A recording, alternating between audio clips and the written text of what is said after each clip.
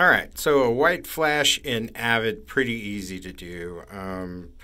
Took me a second to find everything, but I was able to find it. So there's our two video clips right here and right there, right? So what you have to do is you have to open up the effect palette. All right, that's that. So then hit the transition folder, and there's dip to color. So then you'll drag your dip to color, or however you want to do it, but you can just drag it over on top of that and drop it there. So right now the default is for it to go to black.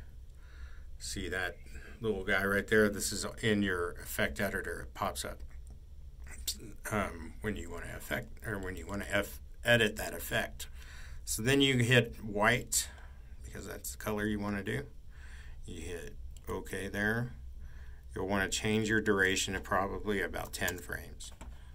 And then hit render, hit OK. It renders.